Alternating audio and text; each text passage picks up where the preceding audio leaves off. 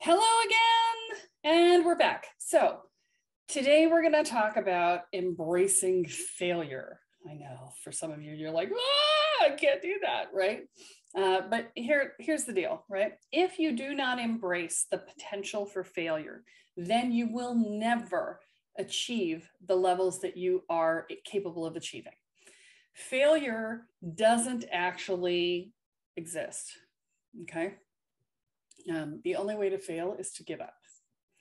And even if you give up, that failure can be the stepping stone on which you succeed later.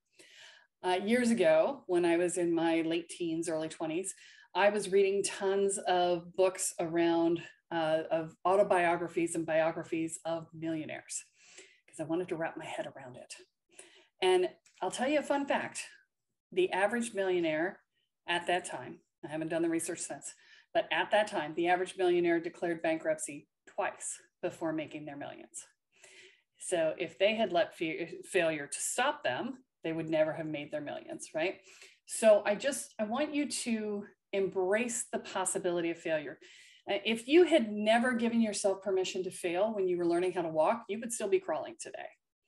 Okay, we get up, we fall down, we get up, we fall down, we get up, we fall down until we stand and we keep walking, right? And even then, sometimes we fall down, right? But we don't take a fall down as a failure now. We take it as a, oops, it was a mistake, no big deal, right? So, I think a lot of the times we go into endeavors with the, what if it doesn't work? What if it doesn't work? What if it fails? What if I fail? Right? And oftentimes we'll put the weight of our self-worth on top of whatever the endeavor is. And that's the kiss of death right there. Because if you put the weight of your self-worth on top of something that you're doing, then you go, if this fails, I am a failure. Well, shit, man, you're never going to do anything. You're just going to sit there and go, I can't, right? Because, the idea that you are forever a failure because you failed at this one thing is horrifying. Don't do that to yourself. Don't. No.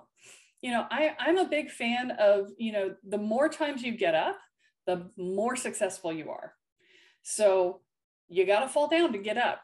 So if you define success as the more times I get up, then you're fine, right? Everybody's going to fail at things sometimes. I have had countless failures in my life. Oh my God, countless failures in my life. In fact, that's what kept me in my marriage for so long. I knew 6 months in, it was a nightmare, but I wasn't going to make my father right. That's number one, right? Because I was 21 and I was still spiting my father who said it would never last. And two, I didn't want to admit that I'd failed. And for the next 6.5 years, I didn't want to admit that I had failed until finally at year 7, I was like, you know what? I can admit I failed and take a chance of being happy, or I can stay here, never admit that I failed, and be miserable for the rest of my life.